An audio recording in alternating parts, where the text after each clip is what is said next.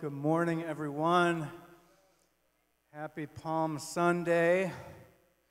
Love you, Kevin. It's good to have you here. It's good to be amongst family today. It really is. It's a privilege to be here. It's a privilege to stand here. It was a privilege to be here praying with some of the team this morning. It's great to see Charles and Evelyn. It's great to see Yimi and Sada. It's great to see Bryce, Nick Garcia, so many of just family.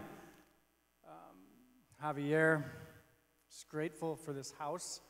I'm grateful for this opportunity to be together, not only today, but this week, this Holy Week. Today is Palm Sunday, and we'll get into that. Today is the day that Jesus rode in to Jerusalem, the final week that the world would know the world as it is. On Monday, Jesus clears out the temple. It is written, "My house will be a house of prayer, but you are making it a den of robbers." On Tuesday, Jesus preaches the parable of the 10 virgins. And this is really a lesson in staying vigilant, staying sober, staying alert. The bridegroom is coming, and there are 10 virgins who are waiting for the wedding banquet. And it's an interesting nuance in the scripture, but all 10 of them fall asleep. And I think that's a gentle warning to all of us that whether we're ready with oil or not ready without oil, we can fall asleep on this journey. And we know in that parable, the bridegroom does come. 5 are ready with oil lamps full of oil. The others are out scattering, trying to find the oil. 5 are brought into the wedding banquet. The other 5 arrive late. And Jesus says, "I never knew you." Jesus is coming back. Jesus is coming back, but I do have news for you. The Jesus that was on that cross is not coming back. That's been finished.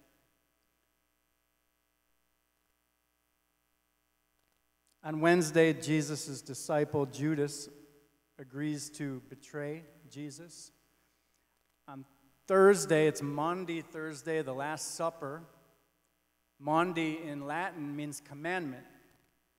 So it's Commandment Thursday. The commandment being Jesus to his disciples, in humility, love one another when I'm gone. And we see that Jesus prays in the Garden of Gethsemane, asks the Lord, "You can do anything, would you take this cup, but your will be done." And Jesus is betrayed and arrested. Good Friday, Jesus is tried, crucified, taken down, and placed in the tomb. This Friday, as my wife Michelle mentioned, we're excited to gather. We're going to be gathering at Nature of God Nursery, which is really exciting. Nature of God is a nursery that was birthed by the Lord through 2 really, really special people in this house, a family, Angel and Silvana. I wish we could honor them in person, but they're traveling with family today. But they have a nursery, and it is gorgeous, and it is why we have all of these beautiful palm branches and trees here today. They donated them for the day, but we're going to meet on Friday at Nature of God for a Good Friday service. We really feel the Lord speaking in this hour that we are supposed to gather. We are not supposed to miss a moment. We are supposed to Mary instead of Martha this week, and I would encourage all of you to check your heart and to check your schedule and to try to be available. This place, Nature of God, prophetically, I'm telling you, it is going to be a place of revival. It is going to be a hub of one name. It is going to be a lighthouse. That place is anointed. There's a God purpose behind it. It's only about 10 minutes from this location. So I really encourage you, to mark off your calendars. It's at 7 p.m. We're going to worship. Our team has a special service. I think we're going to grill some food as well. So it's really going to be a good time. You can check our Instagram and our emails for that as well. Saturday, Jesus' body lay in the tomb. The disciples come out of hiding and mourn openly. And then Resurrection Sunday. Easter, the tomb is empty. And this is Jesus' victory and his triumph. It's his victory over sin and death, and this victory is applied to all of those who are united with him by trusting in the death that atoned for our sins and by believing in the resurrection of a holy, eternal Savior. Amen? That's the finished work of Christ and Christ crucified and Christ resurrected. Tetelestai, in the Greek, it is complete. The debt has been forgiven. You're saved by grace through faith. That is the gospel of Jesus Christ and Christ crucified and Christ resurrected. Your salvation is Christ crucified, Christ resurrected, and nothing else. Your adoption into an eternal sonship and daughtership, an eternal kingdom, is through Christ crucified, Christ resurrected, and nothing else. Your freedom comes from Christ crucified, Christ resurrected, and nothing else. Your true born-again identity, the real you, the purpose behind the creation that is God living inside of you, it comes from Christ crucified, Christ resurrected, and nothing else. Adding anything, good deeds, good works. It's not Christ on a tree and you help the old lady down the street with groceries.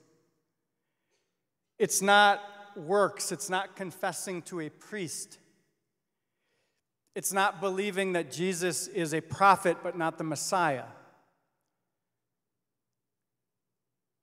It's not faith and self-loathing.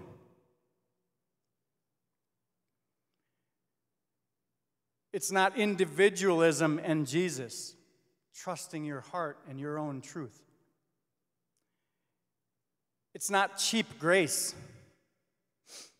I'm essentially a good person, so I'm going to ignore my sin over here because I do good things over there.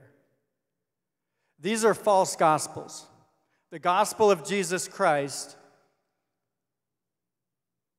is the Father sends the Son obediently goes to the cross, is crucified, and then is resurrected. And we're adopted into that kingdom through faith and grace.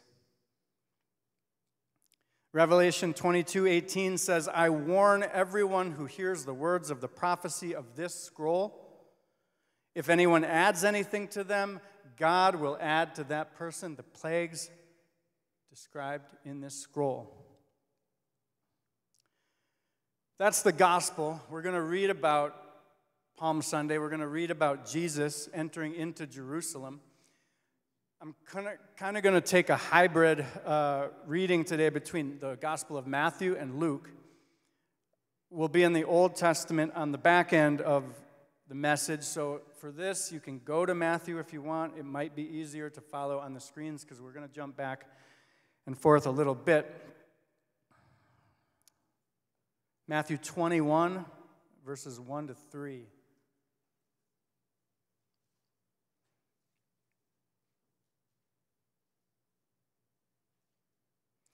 Lord, I pray this morning that you would anoint my tongue, that you would anoint my heart with holiness, and I pray that you would anoint every ear in this space to hear. Faith comes through hearing.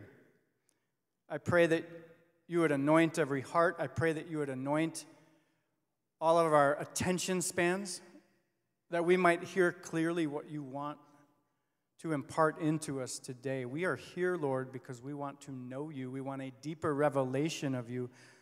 We want to understand. We want freedom. We want to praise you. We want to worship you. We thank you for the word that is alive. The word that we might have read 20, 30, 50, 100 times, and it's going to touch us in a new way right now. Activate this room. Activate faith. Holy Spirit, come in fire and wind on this message, on this day. In Jesus' name, amen.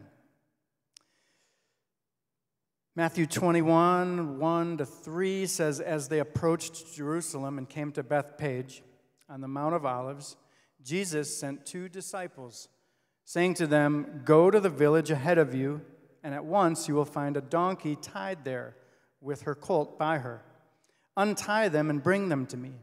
If anyone says anything to you, say that the Lord needs them, and he will send them right away. Verses 4-5, this took place to fulfill what was spoken through the prophet. Say to daughter Zion, see, your king comes to you, gentle and riding on a donkey, and on a colt, the foal of a donkey. The disciples went and did as Jesus had instructed them. They brought the donkey and the colt and placed their cloaks on them for Jesus to sit on.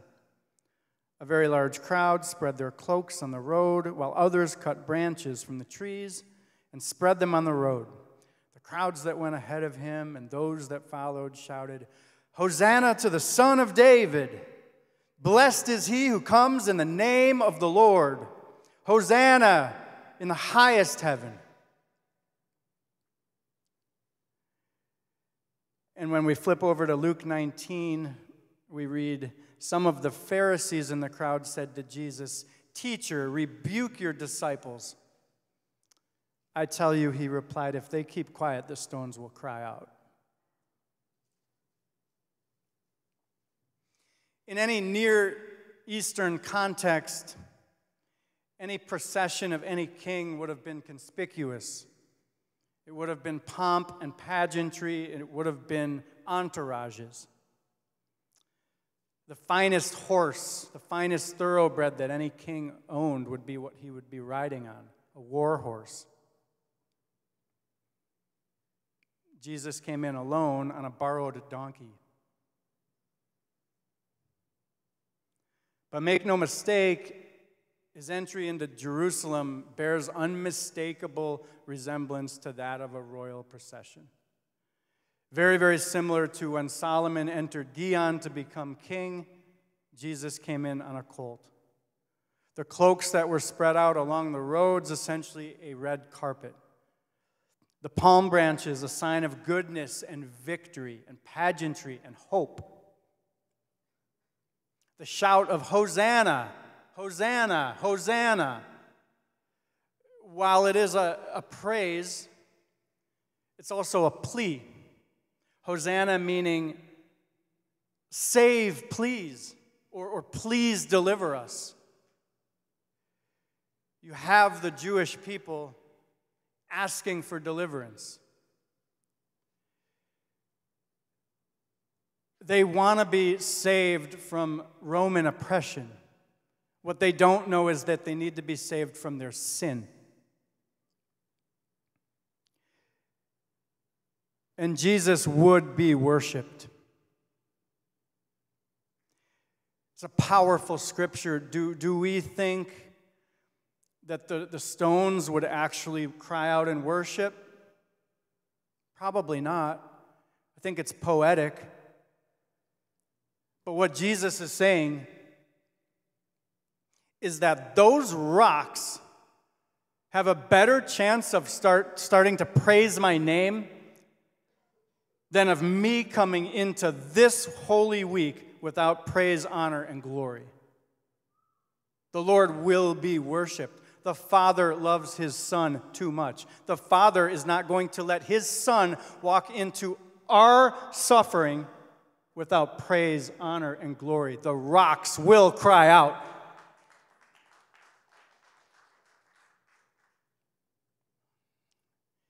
And we pick it up in Luke 19, verses 41 to 44. As he approached Jerusalem and saw the city, he wept over it and said, "If you, even you, had only known on this day what would bring you peace. But now it is hidden from your eyes. The days will come upon you when your enemies will build an embankment against you and encircle you and hem you in on every side. They will dash you to the ground, you and the children within your walls. They will not leave one stone on another, because you did not recognize the time of God's coming to you." Jesus is weeping because he knows what he's walking into on that colt, and he loves Jerusalem. Jerusalem will not accept Jesus. They've been waiting for a visit from God. And here is God in the flesh, and they've missed it. And Jerusalem will be destroyed. You can read about it. It happens in 70 AD. The Romans take over Jerusalem, and they destroy the temple. It's almost unthinkable. 150-foot walls, this beautiful temple. Do your homework on this. It's one of the most gruesome attacks you will ever read about. What happened is they allowed all the pilgrims in during Passover, but then they didn't let them go. They kept them captive. So then what happened? There was a food shortage. So they start killing, they start murdering, they start burning, they start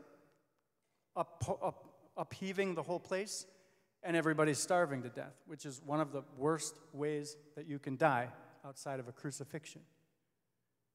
And so they're starving, and now they start to cannibalize each other. Jerusalem is destroyed. They didn't recognize that God was riding into their city on a horse. And in Matthew 21:10 it says, when Jesus entered Jerusalem, the whole city, not one or two people, the whole city was stirred and asked, "Who is that?" They didn't know who Jesus was.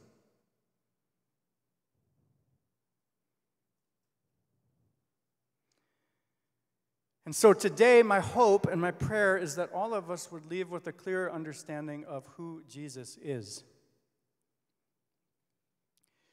If you could, turn to Isaiah 53, which is where we're going to be for most of the rest of the morning. Isaiah the prophet in the Old Testament. Who is Jesus? If you've been with us this month, this holy month, we've gone from belief to faith to who do you say I am? And now we ask ourselves, who is Jesus? The book that you have in your hands is the answer. Everything in this book points back to Jesus. Everything. The Old Testament is the anticipation of Christ. The Gospels are the incarnation of Christ. The book of Acts is the proclamation of Christ. The epistles are the explanation of Christ. And Revelation is the glorification of Christ. Your book, your Bible, the Word, John 1, is Jesus. It points to Jesus.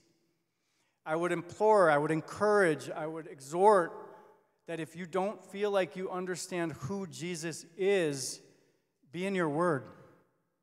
It's life. It's essential. It's alive. And if the whole Bible is about Jesus, then Isaiah 53 is all about Jesus as well. The whole chapter. This is one of the most profound, sad, sorrowing, hopeful, amazing chapters in all of the Bible, Isaiah 53. It's not that long. Yet, it has eternal Trinity, incarnation, humiliation, rejection, unjust trial, conviction, execution, the accomplishment of redemption, the resurrection, ascension, exaltation, and the coronation of Jesus. And it's all written 700 years before Christ. It's insane. Isaiah, pinpoint accuracy, absolute to the T, the whole gospel. This is the first gospel. Gospel, an account of Jesus. If you were only allowed to put in your back pocket one chapter, this would be the one. This is what you need. You need the story of Jesus. You need to know why he came. You need to know what he did. And you need to know what he did and the freedom that offers you. It's all in Isaiah 53. 7 centuries before Jesus. And this is the chapter that the rabbis, the Jews, do not want to read. They think that this is about Israel. Israel didn't willfully suffer. This is about a man, and it's the man Jesus. Almost every line of Isaiah 53 is referred to in the New Testament. Jesus quotes it. It's mentioned in Matthew, Mark, Luke, John, Acts, Romans, 1 Corinthians, Hebrews, 1 Peter, 1 John, Revelation.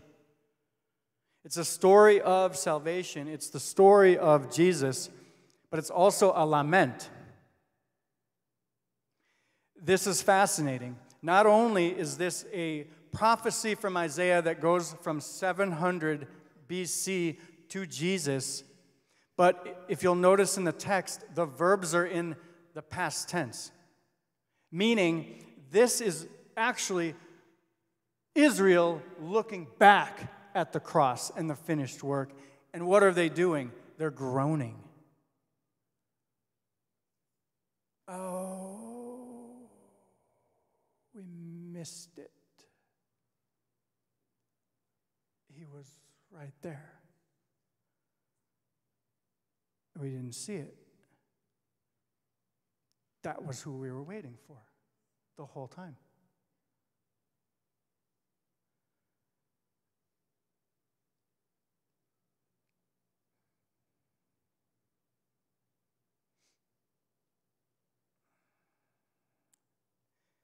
This is a little bit quirky. Isaiah 53 is the suffering servant, but it starts at the end of Isaiah 52. So you guys can follow along, verses 13 to 15. It says, "See, my servant will act wisely." This is God speaking. "He will be raised and lifted up and highly exalted.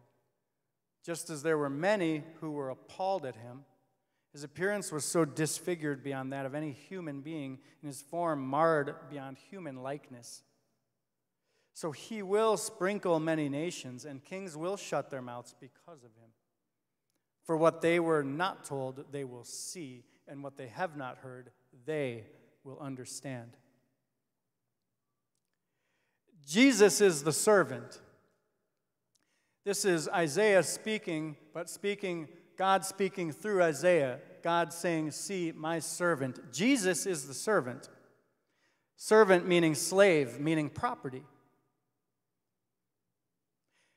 I think we get this a little backwards sometimes.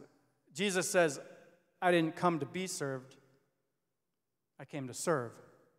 Well, he didn't come to serve us. He came to serve his Father. You understand? He didn't come to serve us. He came to serve the Father.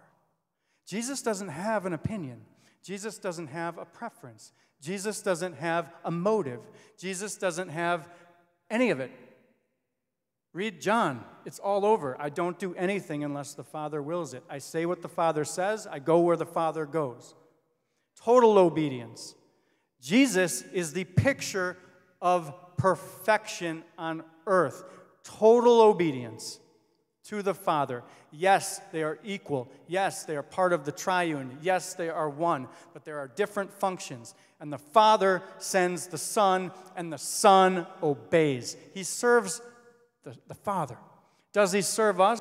Byproduct? Yes, absolutely. He serves us with his mercy. He serves us with his grace, with his kindness, with his compassion, with his patience, with his blessings, with his forgiveness, with his provision, with his teaching, with his wisdom, with his understanding.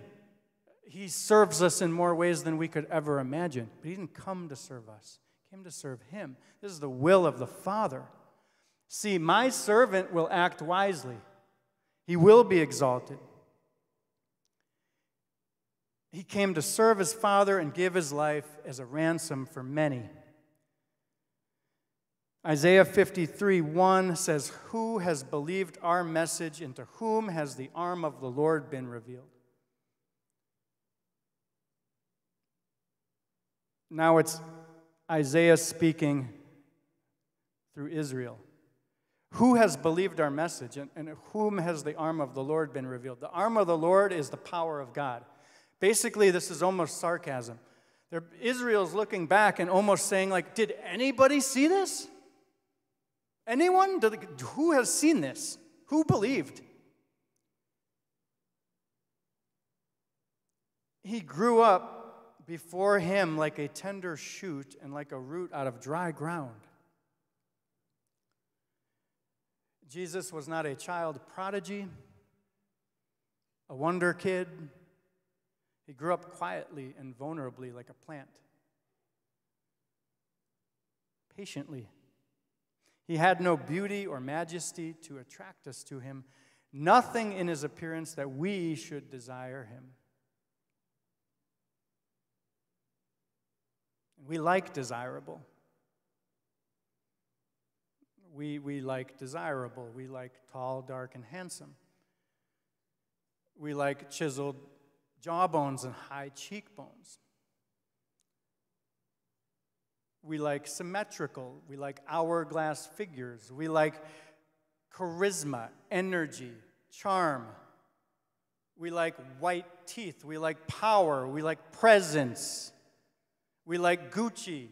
We like Louis Vuitton. We like nice, fast cars. We like shiny things. They say that diamonds are a girl's best friend, but not the Holy Spirit.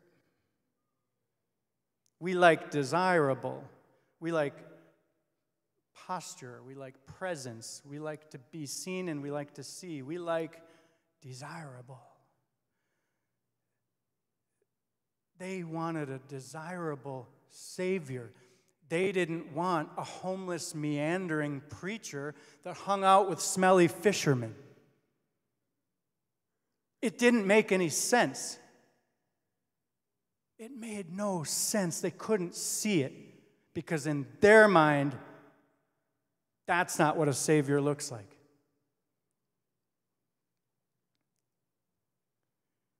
He didn't look like the men of rank. He didn't look like the elite, the chief priests, the Sadducees, the Pharisees. He wasn't dressed in fine robes.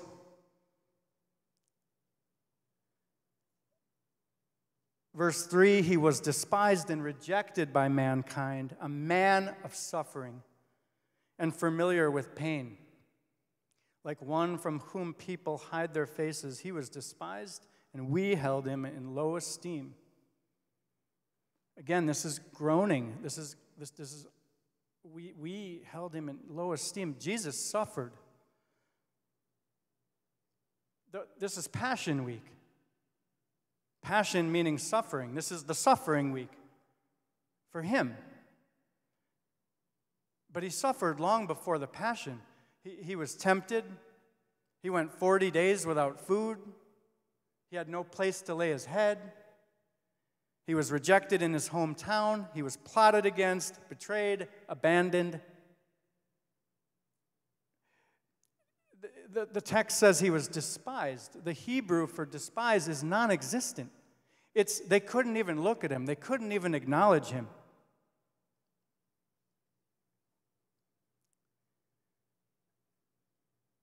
Verse 4 and 5, surely he took up our pain and bore our suffering. Yet we considered him punished by God, stricken by him, and afflicted. But he was pierced for our transgressions, he was crushed for our iniquities. The punishment that brought us peace was on him, and by his wounds we are healed. The punishment that brought peace was on him. That was what Michelle was reading. This whole chapter is a substitutional atonement.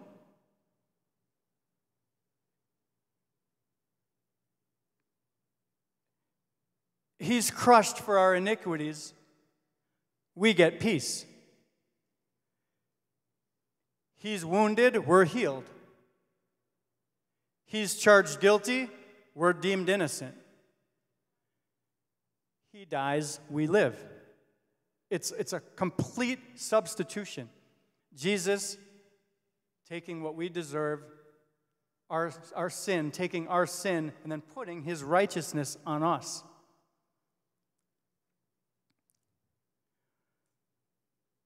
I want to show you something in this book. It's fascinating to me. The book is so alive, and God is so meticulous and creative. There are 66 books in the Bible. Genesis to Revelation, 66 books. 39 in the Old Testament, 27 in the New Testament. In the book of Isaiah, there are 66 chapters. 39 of judgment and 27 of salvation. It's nuts. In the 27 chapters in Isaiah of salvation, the first 9 are the salvation of Israel, the second, the salvation of sinners, and the third, the salvation of the universe. And in the middle of the salvation of sinners, in the middle of the 27 chapters of salvation in Isaiah, we get Isaiah 53:6. Isaiah 53:6, saying, we all, like sheep, have gone astray. Each of us has turned to our own way, and the Lord has laid on him the iniquity of us all. This is where nobody gets singled out, unless you don't belong to we all. We all have gone astray. In the middle part of the salvation part of Isaiah, prophesying the Messiah. We all have fallen short. But here's the issue. This goes beyond falling short behaviorally. Because look what the text says. It says, each of us has turned to our own way. Our own way. Turning to our own way means our own nature. By nature, we are sick. Sorry, it's the truth. If you don't think so, you don't need that cross. It's our nature. It's our fallen nature. It starts very early in the Bible. It's in Genesis. So we understand that that's where we're at. We all, like sheep, have gone our own way. At some point, we have been in total rebellion to what God wanted for our lives, for humanity, for creation. God understood this. He sent his son. His son came and died on a tree and was resurrected. But this is why, friends, hear me, the behavior modification gospel will never work because it is a false gospel from hell. Behavior modification is not what the blood paid for. It will always leave you full of guilt, shame, and unbelief. Why? Because you'll fail. Why? Because it is your nature to. You understand? You're not good enough. You need the blood. We all have fallen short. We all need a Savior. We all need the blood. Nobody gets out of that. Nobody. Nobody. And we sit here and white-knuckle it and try to do better. You don't do better. You fall in love with Him. Your behavior lines up after the revelation of who he is and what he did. Your behavior lines up when you get a taste and see. Your behavior lines up when you see the signs and you see the wonders and you see the miracles. Your behavior lines up when you realize who you used to be in the pit of hell that you got saved from, that now you get to walk in freedom. Now you get to walk with your shoulders held high. Now you get to walk in joy and confidence. Now you have a purpose. Now you actually have a real purpose. It has nothing to do with a paycheck. It has nothing to do with the apartment you live in. It's a kingdom purpose. It's real life, the truth, the way, and the life.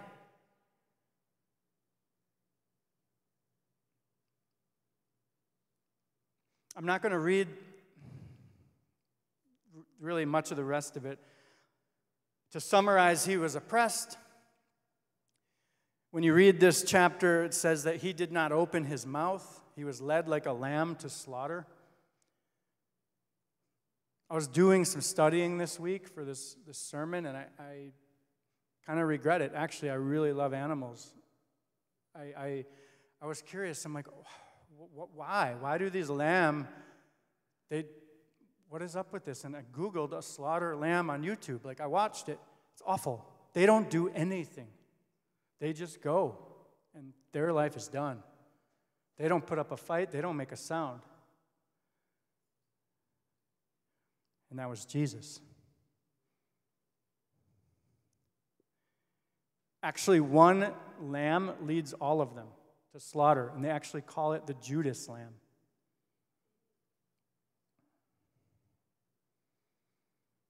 He was judged. There was an illegal trial, which was a total mockery. Total mockery, a sham. Arrested for doing nothing illegal. They couldn't find any charge against him to put him to death. Pontius Pilate, I think, was embarrassed for everybody. And he's like, I see no charge. Why is he here? It was brutal. It was terrible. The whole thing was a comedy. It was a joke to the Romans. They created a crown of thorns and they placed it on his head. That went into his skull. They put a staff into his right arm and then beat him over with it. They put a sign up that said, King of the Jews. They were mocking him. It was sarcasm. It was a joke. It was pathetic. They put a purple robe on him. They spit on him, and they got down on their knees, and they said, King of the Jews, in a mocking tone, the God of the universe. This is the Passion Week.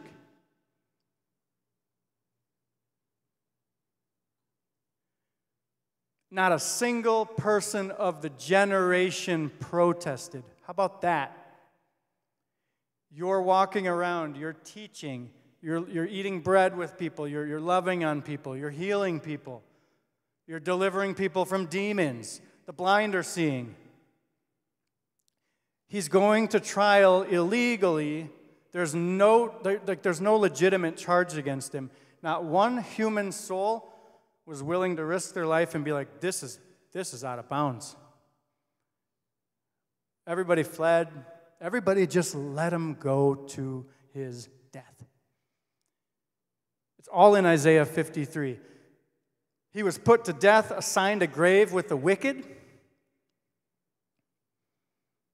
God wasn't going to let that happen. Kind of like the rocks crying out, Jesus was not going to not be worshiped. Jesus was not going to be buried with you and I. Not a chance.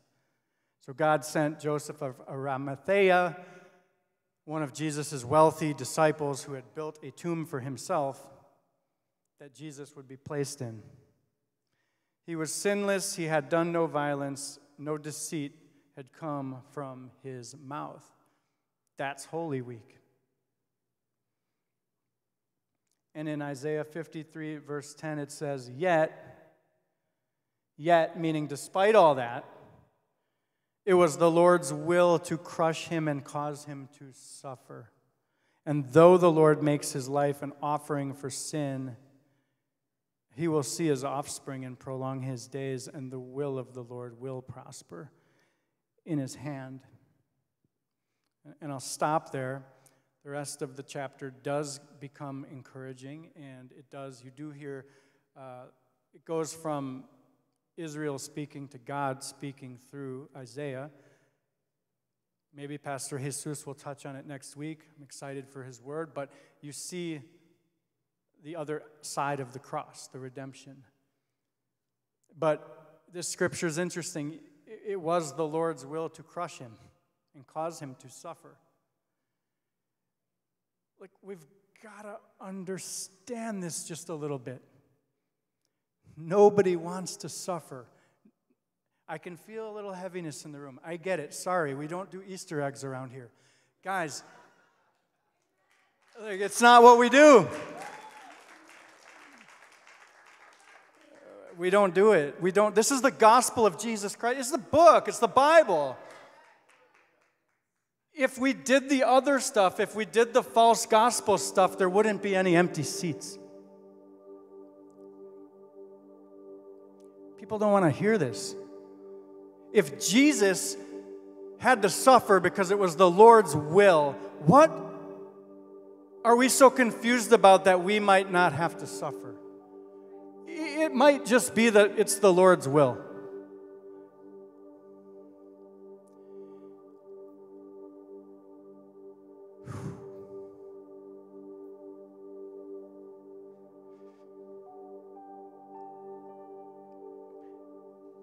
Jesus didn't go around suffering. He went right through it. And the currency was blood. That's the currency for forgiveness and right standing. And I'm going to close today, guys, with a thought. All of us want one thing. Any well-adjusted, sane human being wants one thing. We want to be right with God. It's true. It doesn't matter who your God is, you want to be right with God. If you're Hindu, you want to be right with many gods. If you're Muslim, you want to be right with Allah, but you don't have any interest in a Holy Spirit or a Jesus as your Messiah. If you're Buddhist, then you want to be right with self-discipline. If you're New Age, then you want to be right with the universe. And if you're atheist, you want to be right with yourself because you are your own God.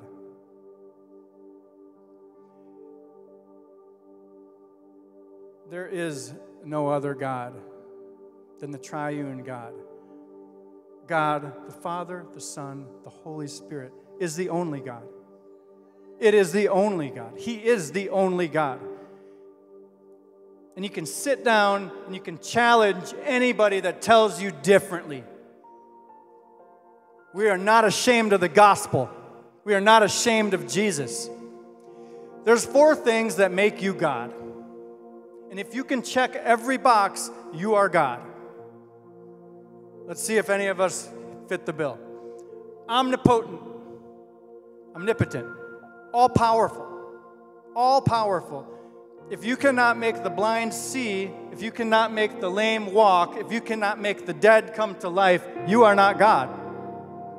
If you cannot make a storm stop, you are not God. If you cannot make thousands of loaves and fish fall from the sky out of a few little morsels of food, you are not God.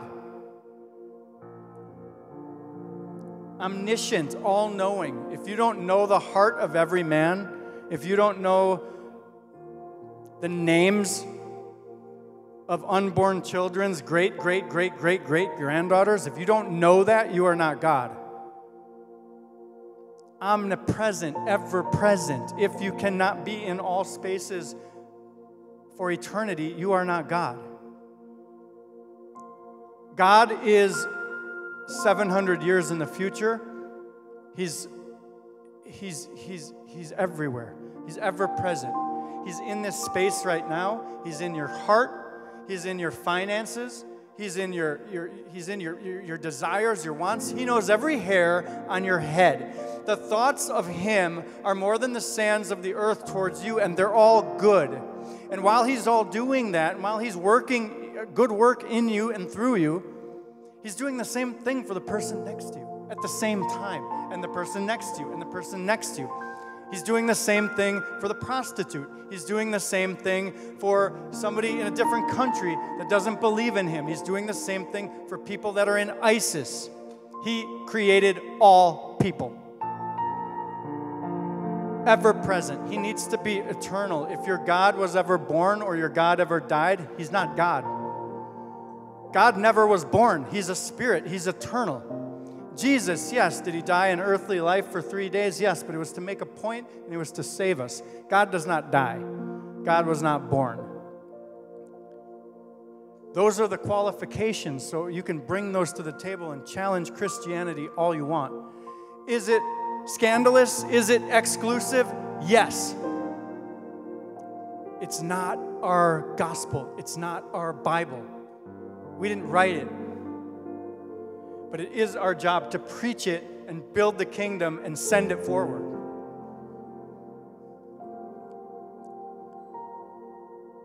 We want to be right with God. There is only one God.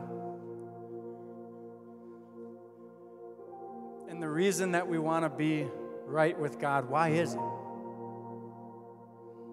We don't want to be right with God to have an easy life.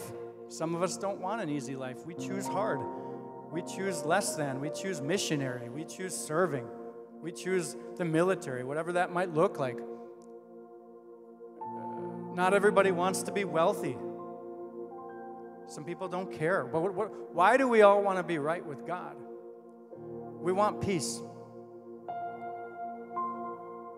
Everybody wants to feel the peace of God.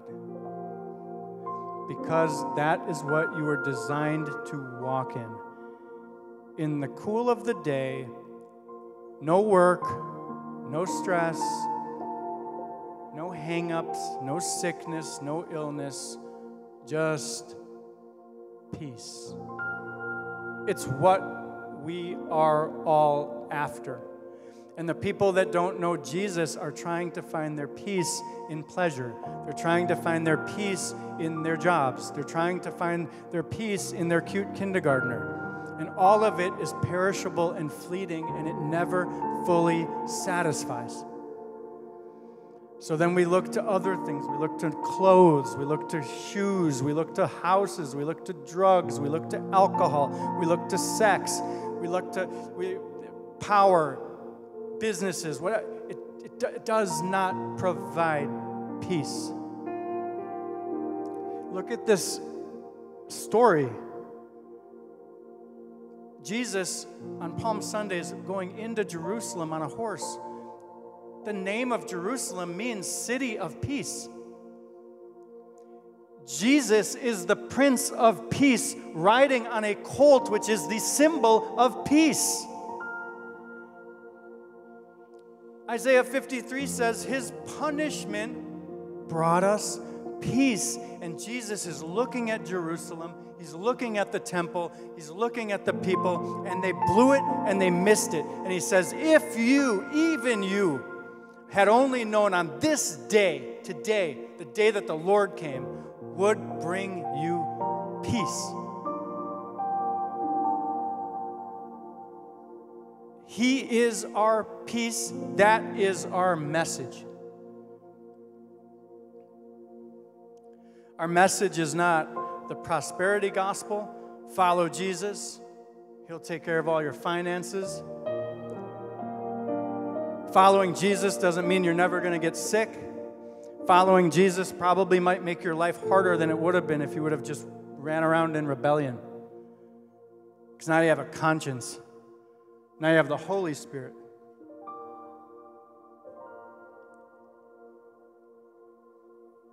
It's a riddle. Jesus solves it. When you go to Exodus 34, way back in the Bible, verses 6 to 7, you get kind of a complex picture of God. And he passed in front of Moses proclaiming, the Lord, the compassionate and gracious God, slow to anger, abounding in love and faithfulness, maintaining love to thousands, forgiving wickedness, rebellion, and sin. Yet he does not leave the guilty unpunished. He punishes the children and their children for the sin of the parents to the third and fourth generations. So if you don't have spiritual eyesight here, you're pretty confused. I don't understand. I love the compassion part. The grace is good. Definitely like slow to anger, abounding in love and faithfulness, wonderful. Love to thousands, forgiving all the wickedness and rebellion. That all sounds great, unless you're guilty.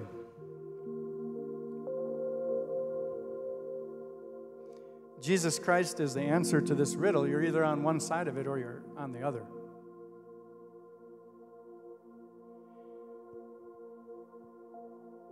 It's a pretty fair deal if you really analyze it. The Father creates,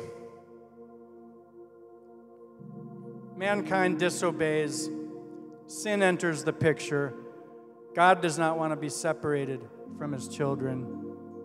So he sends his son who was with him since forever. Not since the beginning of time. They invented time, before time. Jesus and the Holy Spirit and the Father, all one. And Jesus said, I'm actually going to suit you up as a man and make you suffer all the things that men suffer. I'm going to make you the most sacrificial lamb in the history of the universe. You will die a death that is incomprehensible to mankind. You will be unmistakable. You won't even be able to, you won't even look like a human being. And then you'll rise again, and then our part of the bargain is that we just believe. It's as simple as that. We just believe.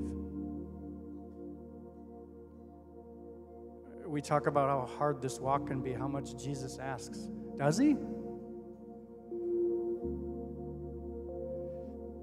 The guilty are the unrepentant and unbelieving sinners.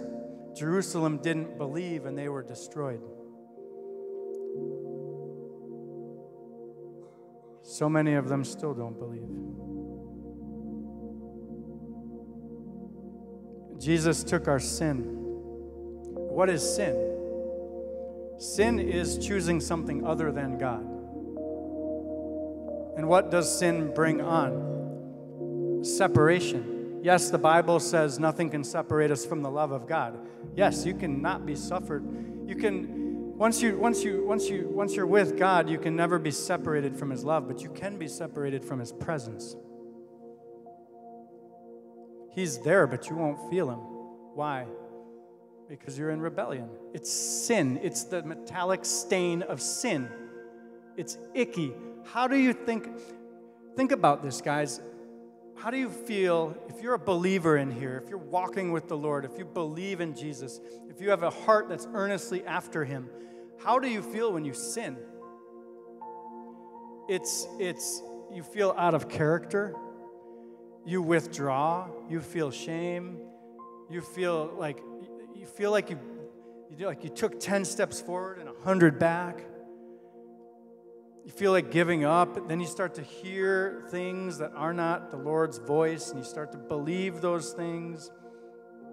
And one little sin can take you down a rabbit hole of just total disobedience and total disalignment from what you were created in your purpose. That's how sin affects us. Jesus took every sin from every believer, past, present, and future, put it in a cup and drank it. How do you think it made him feel? It made him sweat blood. It made him in anguish say, Father, you can do anything. Will you take this cup from me? But your will be done. And the Lord's will was that he was going to drink the cup. So he drank all that sin, and he cleansed it in 3 hours on a tree. While the people that he died for mocked him.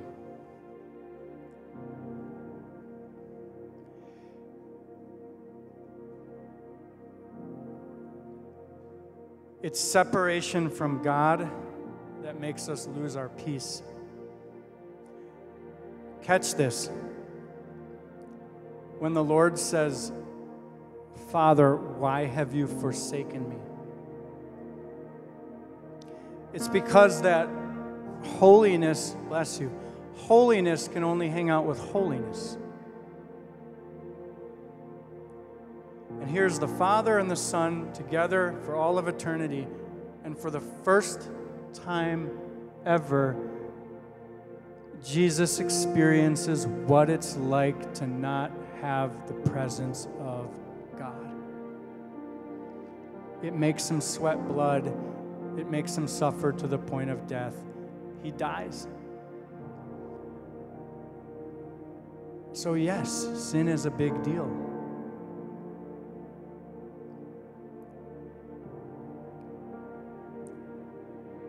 It separates us. But this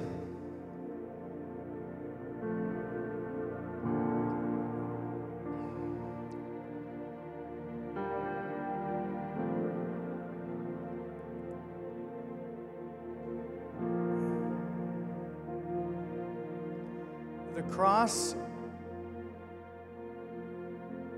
cross gives us our salvation. When we understand what Jesus did, when we recognize it, when we actually believe it, and we believe that he raised from the dead, when we believe that we are now entering into an eternal, holy kingdom. The room has already been prepared for us. We are in right standing. We are justified. We are qualified. We are blameless. And the Holy Spirit now lives inside of us as a friend.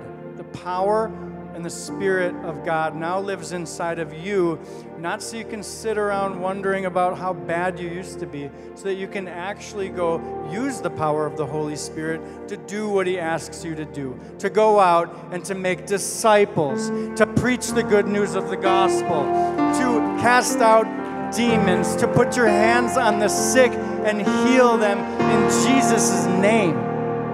It's total freedom.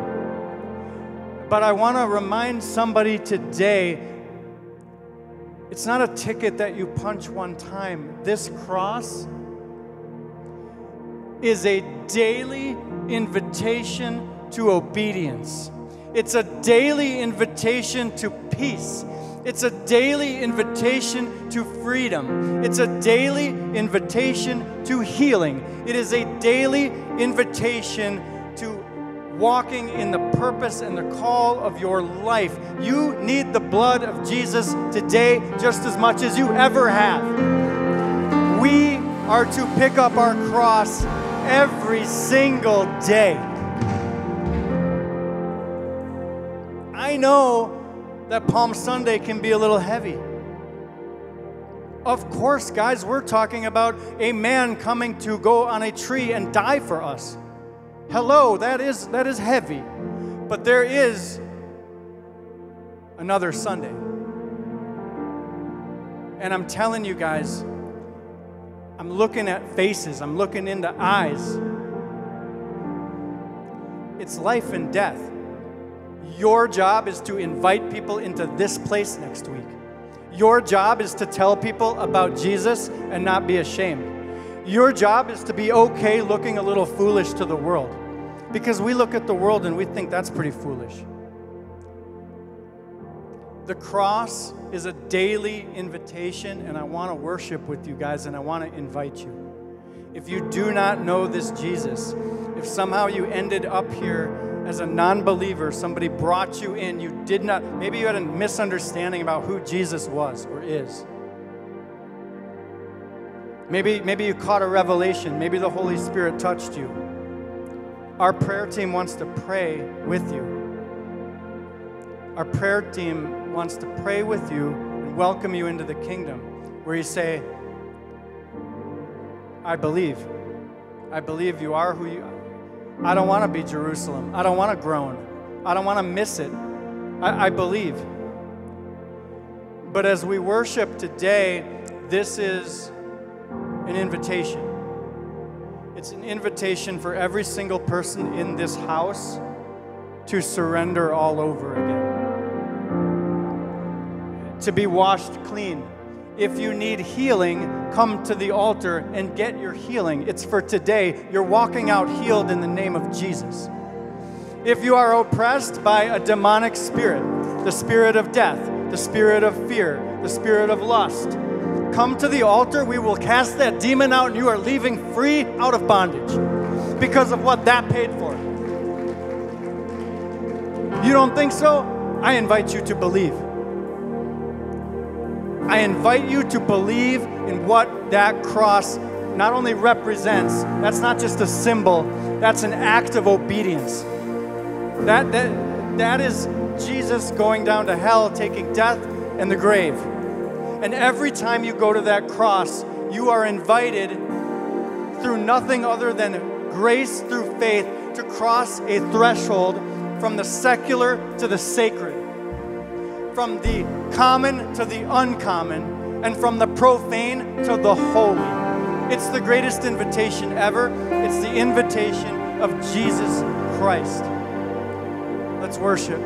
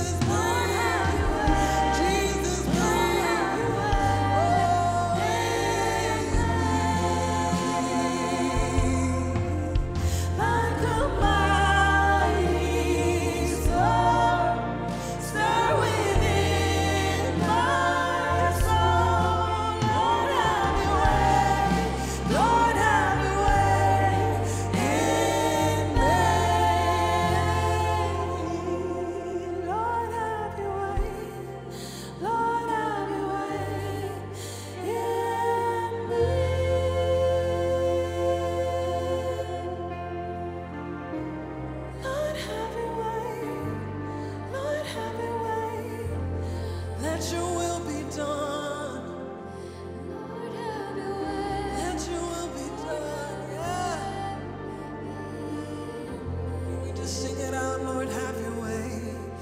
Lord, have your way. Lord, have your way in me. Ooh, Lord, have your way. Lord, have your way. Your ways are perfect. Where else would I fall?